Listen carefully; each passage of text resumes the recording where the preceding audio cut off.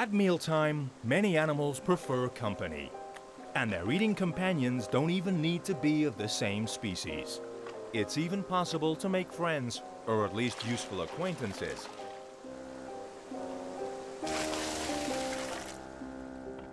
Some animals, for example, make their livelihood as cleaners for much larger species.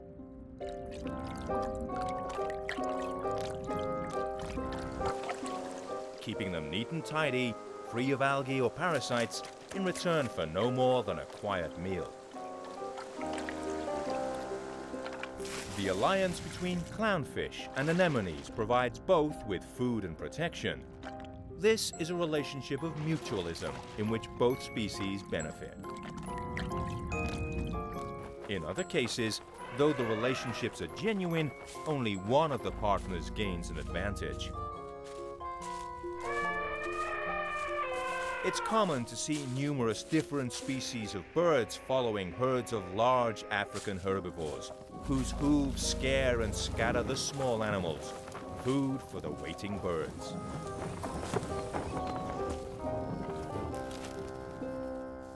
This is precisely what happens with some colorful birds of the savannah, but on a much smaller scale. They don't need the help of elephants and buffaloes, but are content to follow the footsteps of legions of army ants known as marabunta.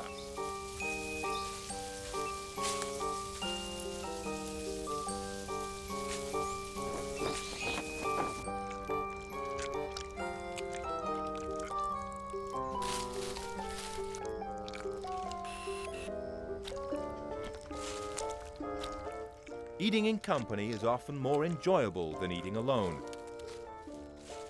And sometimes the relationship goes beyond merely sharing a table.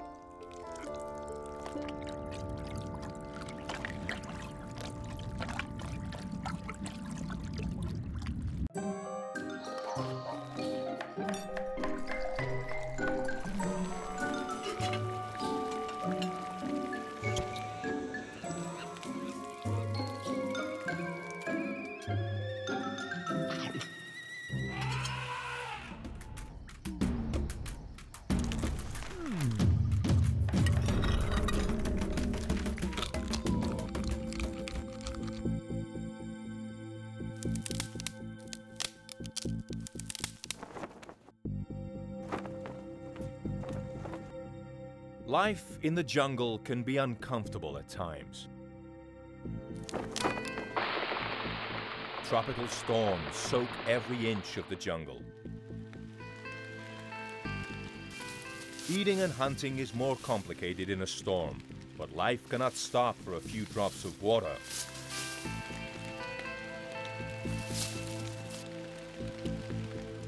Capuchin monkeys move from branch to branch, but perhaps with a little more care than usual, not wishing to slip. As through the dense foliage, the eye of a small hawk looks on. Nestled in the branches, it watches as the capuchins explore every inch of their territory. Everything that comes to hand is potential food. 65% of their diet is fruit, and 15% other parts of the plants, even tree bark.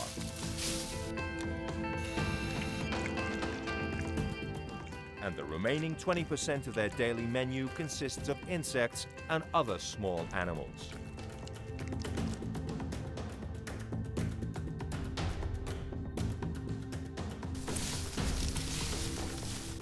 Which is why the hawk observes them closely. He knows that as the troop of monkeys moves around, many terrified insects will flee their path.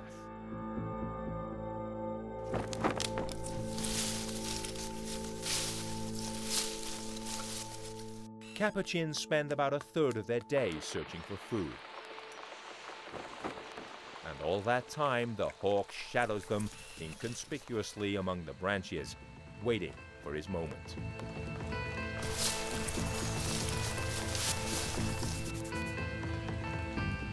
The monkeys act like hunting scouts for the bird, driving the prey towards the hunters waiting in ambush.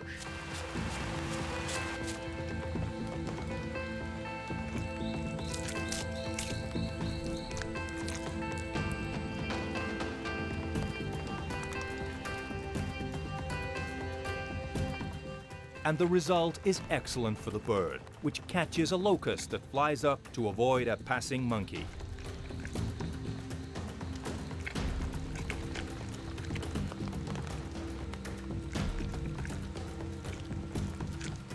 These small hawks feed mainly on large tropical insects that live and hide in the foliage of the jungle.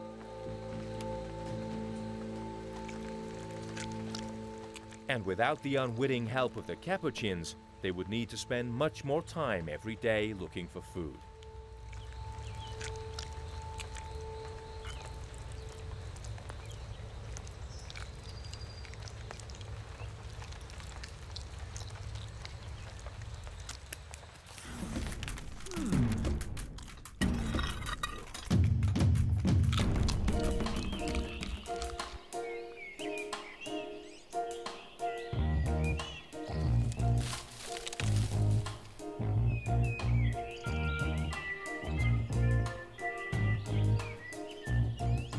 Other species on the forest floor also wait for the capuchin monkeys to pass by.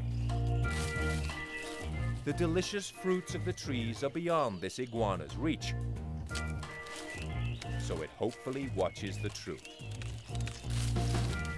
Capuchin monkeys like ripe fruit most, and to be sure they are just ripe enough, they feel them, smell them, and even break into them before sinking their teeth into their meal. Blackberries, cashew nuts, and mombin plums are among the most consumed fruits. They delight in eating the pulp and sipping the juice, and when they have consumed what they like best, they throw away the seeds and the fibrous parts.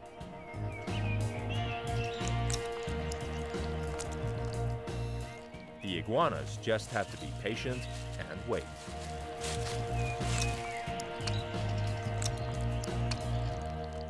The capuchins waste a lot of the food they find.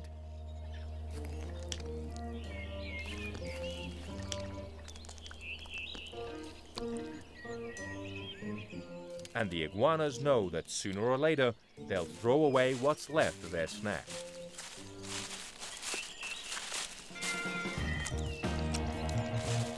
So the iguanas act like garbage trucks, sweeping up what the troops of monkeys leave behind. And it's a very profitable and tasty job.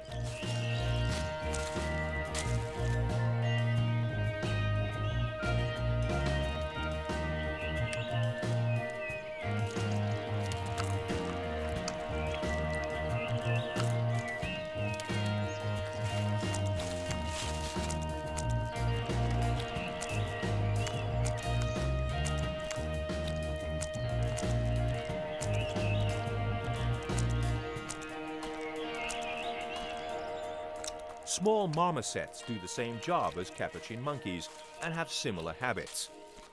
They eat a little of everything and throw away a large part of the fruits they collect. They live in family groups that can exceed 20 individuals that walk around the forest, tossing their leftovers to the ground. And for the iguanas, it's manna from heaven.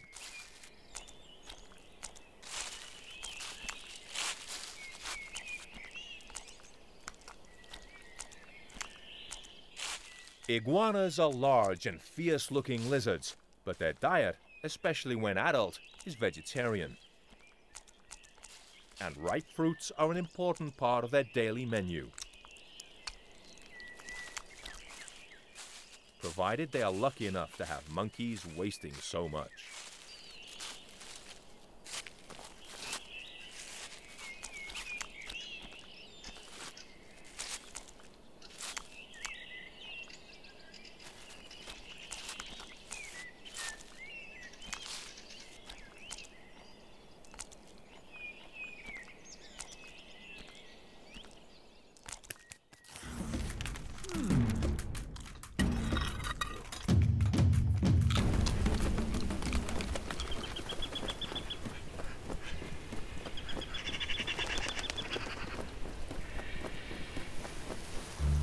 Winter in the northern hemisphere is very hard, much harder to survive than a tropical storm.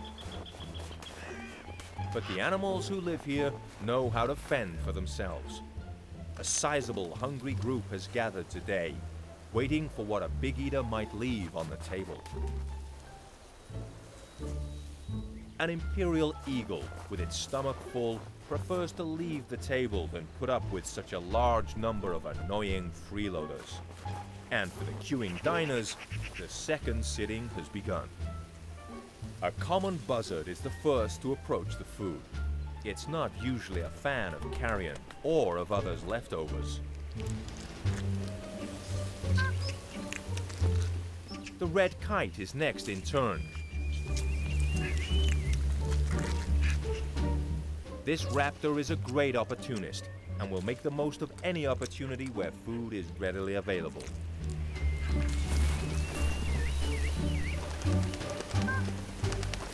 The remains of a rabbit are an excellent source of protein and calories that will help it withstand the rigors of winter.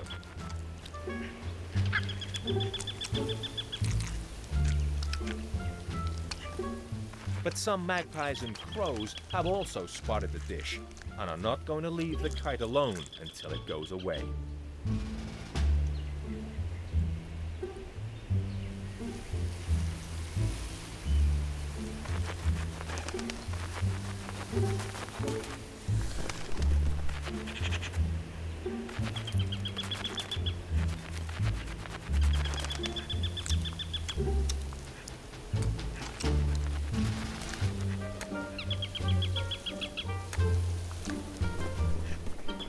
The crow, big and powerful, pecks at the meat and stores it in its beak.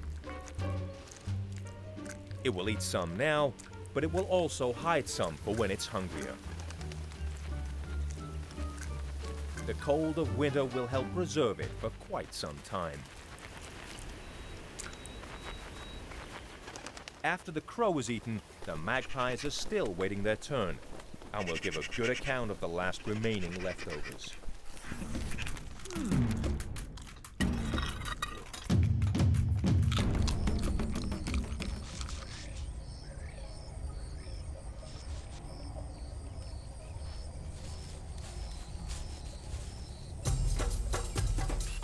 Relationships between different animals often have an unexpected gastronomic component. Leftovers of the hunt are often cleared up by another species, but there also exist much more complex relationships. Some birds, like weavers and blackbirds, form a curious bond with army ants, a bond from which the birds mainly benefit. The legion of ants spread terror wherever they go. Big or small, every animal flees, as this army on the march dismembers and devours everything in its path. Small animals that live on the ground make a hurried escape. And it's then that the weavers and blackbirds arrive, attentively following the ants. Thanks to the insect army, the birds can locate and catch dozens of other insects, oblivious to the birds as they escape the marauding legion. The weaver birds make the most of the moment to feast on grubs and bugs of all kinds, but they themselves have to be on their toes to avoid being bitten by the ants.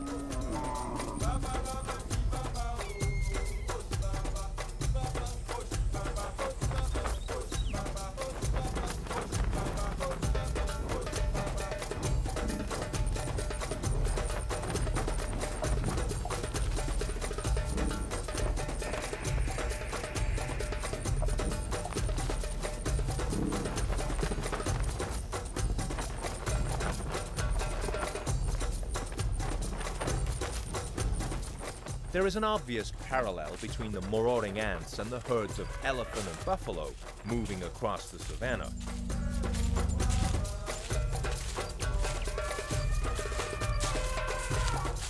They cause a multitude of insects and small creatures to take to the air or other routes, not to be crushed by the hooves of the large herbivores. But in this case, it's not small birds flitting around the elephant's feet, but raptors, such as the African kite, that patrol above the herds. The kites await their opportunity to pounce on any terrified animal escaping the troop of elephants.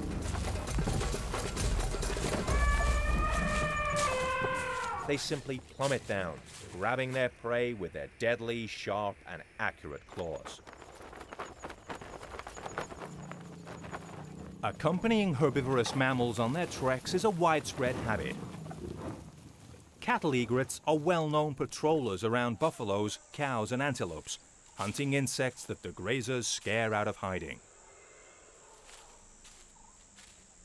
Other heron species have learned that keeping their cousins company can be profitable.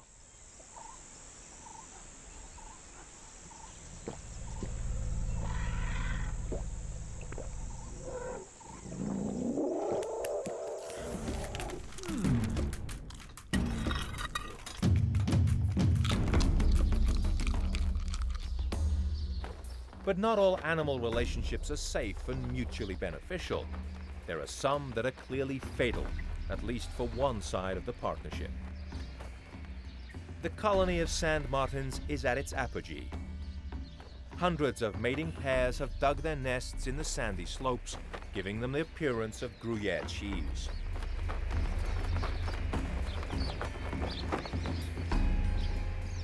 The bustle of the colony attracts predators such as kites, or this little kestrel, prowling around the entrances of the nests.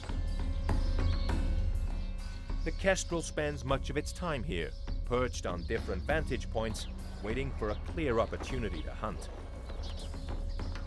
It seems that the colony of sand martins has to pay a fee, a blood duty to the hunters in the area. But the martins are calm. In their nests, the chicks are safe.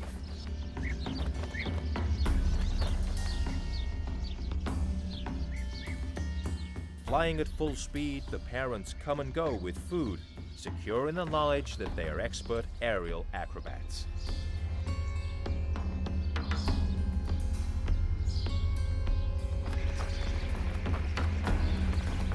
But the kestrel also seems certain that it will be worth his weight.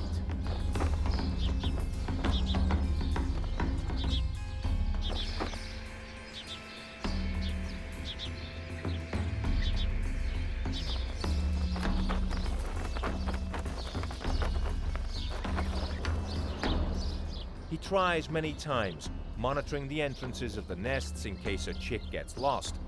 His technique is to exploit the inexperience of the young martins.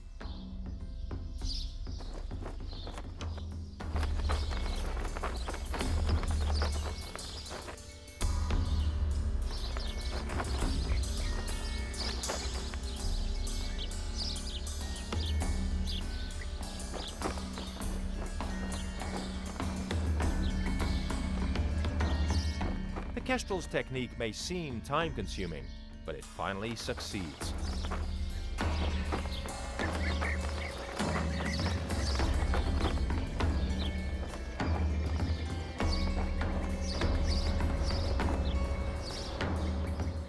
After dozens of attempts, it captures a sick chick that will compensate for many hours of effort. Part of his catch will be for his own chicks, waiting in the nest, not far from the colony of martins.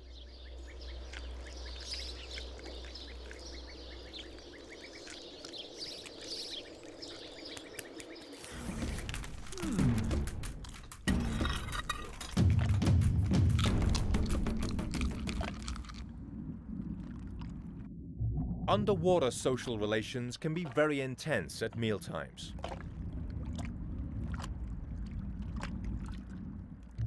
The definition of mutualism is a biological interaction between individuals of different species in which both benefit and improve their chances of survival and reproduction. And it's often closely related to food. Perhaps the best known example is the one that exists between the clownfish and the anemone. The anemone's poison darts protect the fish from predators, and the clownfish protects the anemone from other fish that might eat it. And each species provides the other with food. Clownfish are very recognizable with their intense and contrasting colors. Red, orange, black, yellow or white, which act like traffic lights, a warning that stopping there to eat is not a good idea.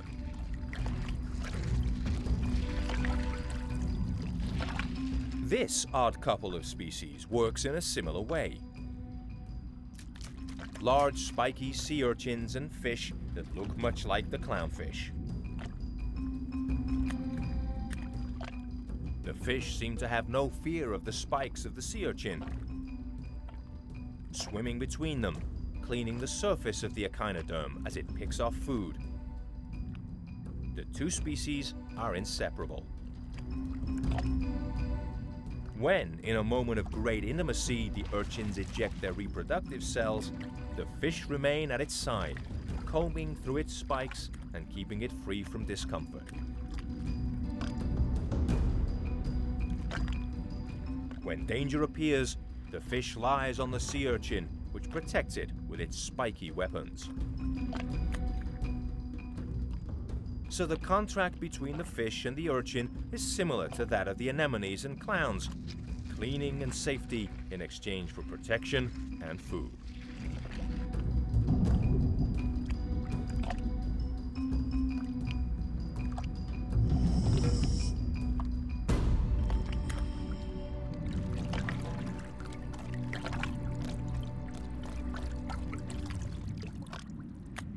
There are other very sophisticated relationships between species that also have to do with food and cleaning.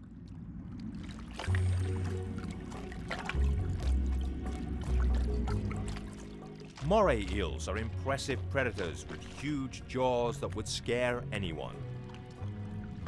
But there is a species of small shrimp that fearlessly live around the mouth of the moray.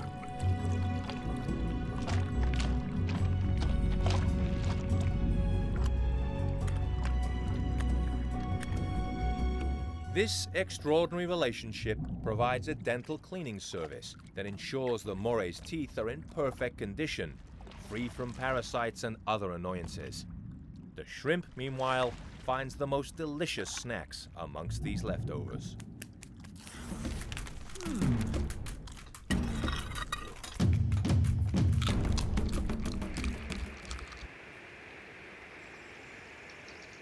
An Egyptian vulture watches from the sky, and a wolf returns to the scene of the kill.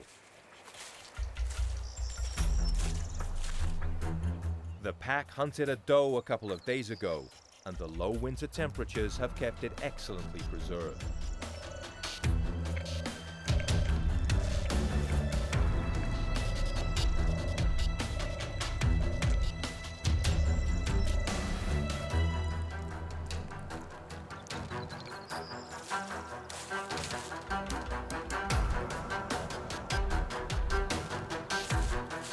The wolves will be satiated for a few days, but then hunger will drive them back to the pantry to fill their stomachs again.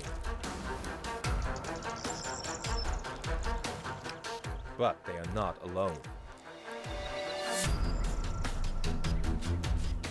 Their store has been found by some neighbors who also like meat, cold or otherwise.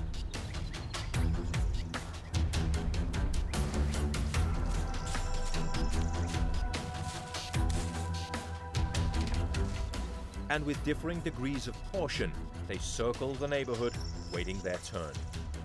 And they will have to wait until the wolf goes away.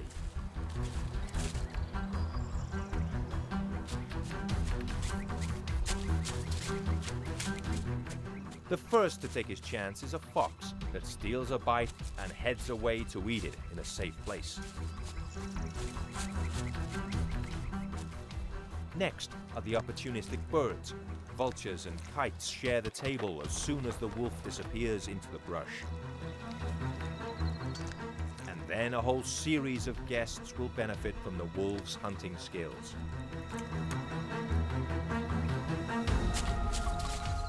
Commensalism is defined as a form of biological interaction in which one organism benefits without affecting the other. That is to say, it is neither harmed nor gains any actual advantage. In this case, many species take advantage of the wolf's kill.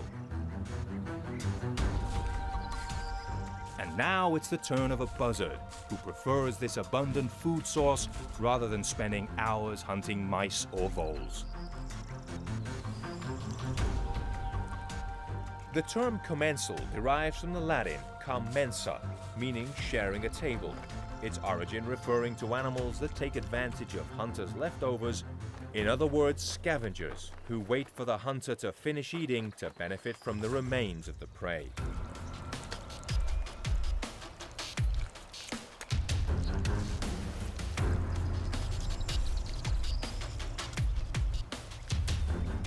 The wolves will see their pantry reduced by a number of uninvited guests that nibble at their meat reserves.